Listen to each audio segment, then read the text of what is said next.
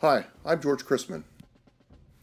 On the left is my son Nick, who's a football coach at Sacred Heart Prep. Last night his team played in the Northern California Championships.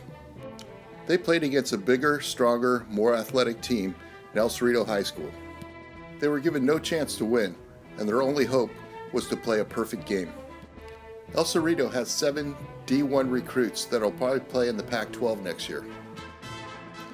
Even though they were physically outmatched, Sacred Heart was able to eliminate their mistakes by not having any penalties and not turning over the ball. As I watched the game, I realized they were really competing against themselves, striving for perfection. Their team, with average athletes playing at a high level, was able to overcome the odds and beat the opposition.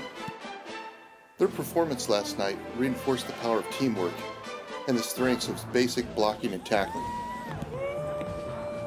Winning required teamwork and the elimination of mistakes where they had no chance to beat a bigger, stronger team.